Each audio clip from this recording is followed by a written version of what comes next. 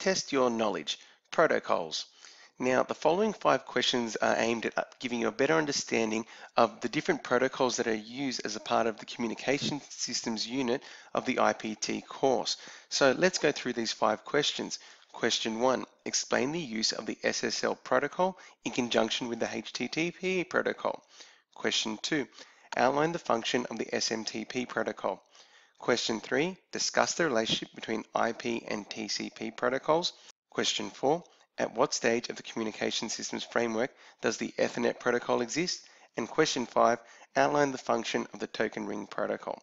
So I encourage you to pause your video here, and at 50 seconds, we'll start going through the answers. Okay, question 1. Explain the use of the SSL protocol in conjunction with the HTTP protocol.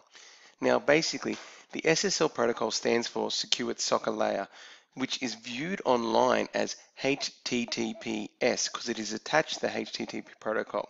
It uses public key encryption to ensure the secure transmission of data over the internet. The use of the HTTPS indicates that the web browser is using the HTTP protocol for what it's intended to do, which is essentially communicate and retrieve web pages from web servers so they can be viewed. And then it is applying the SSL protocol for the security in the exchange of data.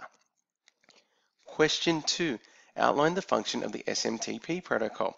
Now, the Simple Mail Transfer Protocol is used for the sending and receiving of email. So once you actually know what the acronym means, it makes sense what it's actually used for. Although it does usually use another one of these two protocols, which is POP3 or IMAP. And they basically let users save messages in a server's mailbox and then download them periodically from their server so it can be viewed on a device. Question 3. Discuss the relationship between IP and TCP protocols. Now, basically, the IP protocol can work on its own because the IP protocol is essentially addressing. Now, remember, this is the communication control and addressing level of the actual communication systems framework where these two protocols are used. So IP is specifically the addressing, and it identifies the specific node that data is going to be sent to. If this protocol is used alone, though, there is no way to ensure that data has been received by the destination correctly. So that's then why we use the TCP protocol, which has an error checking method known as checksum, which is used to ensure that the data packets, when they're received at the destination, are error-free. Okay, and if they are error-free, then it's confirmed that they got there okay. If not, then basically the sender is notified and has to retransmit the data. So that's often why IP and TCP are used in conjunction with each other.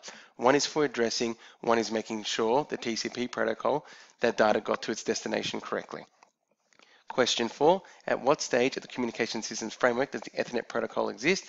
Basically, it's at the transmission layer. We remember that at this stage, there are two protocols that exist, which are Ethernet, and the other one is basically here in question 5, the token ring protocol. And question 5 essentially is outline the functions of the token ring protocol. Basically, the token ring operates by continually passing data packets known as tokens between nodes. When a node has the token, they receive all the data that is addressed to it, and they can also send messages of their own, but only while they're holding the token. The token is then passed on to the next node, and then once they've got the token, they have those same options of reading data and messages that are addressed to them, and then sending their own messages as well. So I hope these 5 questions have given you a better understanding of the different protocols that are used and are as a part of the communication systems unit. Hope you got 5 out of 5 for these questions.